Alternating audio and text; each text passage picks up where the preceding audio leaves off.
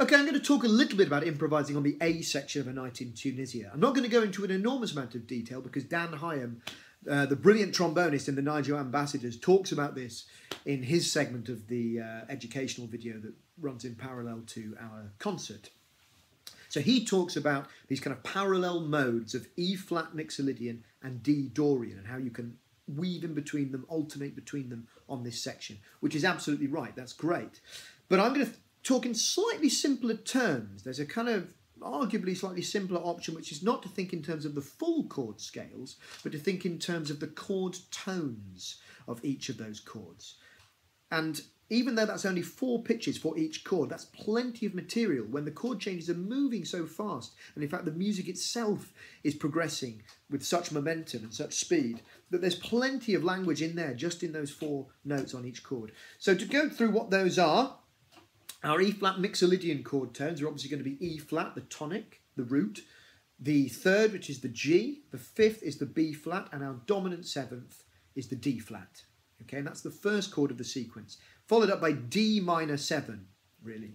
So our root is D, of course, our minor third, F, our A is the 5th, and then our dominant 7th is the C natural.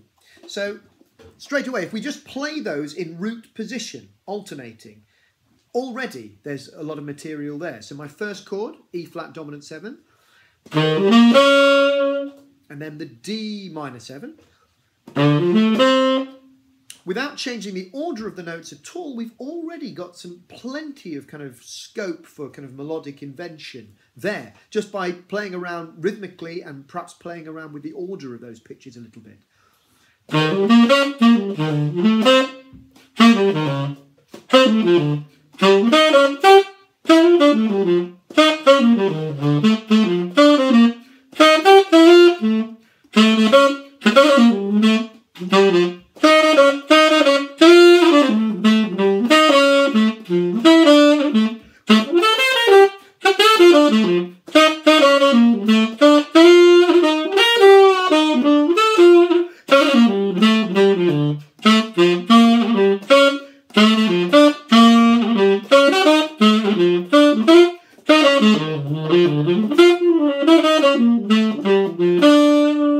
Okay, so I only really deviated away from the essential chord tones right at the very end there. But by trying to be rhythmically inventive and playing around with the order of those 2 parallel sets of chord tones, hopefully I was able to create an improvisation that was belied the number of pitches that I was actually using.